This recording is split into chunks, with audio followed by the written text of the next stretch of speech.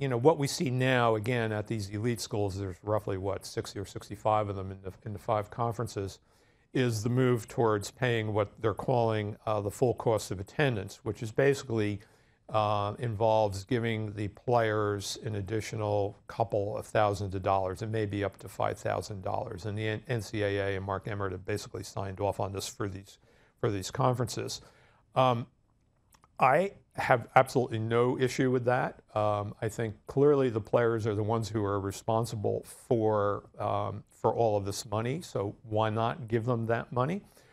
What I think about, though, is down the line.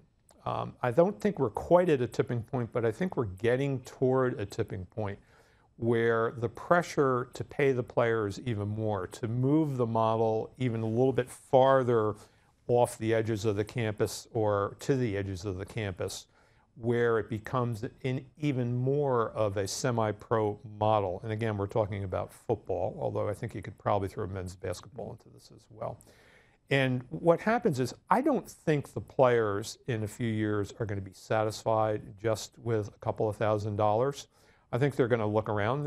Some of them are quite smart, and they're at least smart enough to see where the money is and how much is there and what the coaches are being paid, and ask why shouldn't they be getting more. So what I worry about a little bit is that the pressure to pay the players even more significant sums of money, or possibly even to go to a competitive marketplace where you're bidding for, say, a great quarterback in California or a great linebacker in Western Pennsylvania, and you're bidding up the price that you're actually going to pay for that player. I mean, it's not impossible that we will get to that model. But as you move to that model, there are all kinds of consequences. The current model begins to unravel. You have lots of tax issues. Is that player then considered an employee? If he's an employee, does he need to pay taxes on that? Are you going to stash all the money in some kind of stipend where you get it at the end of the season?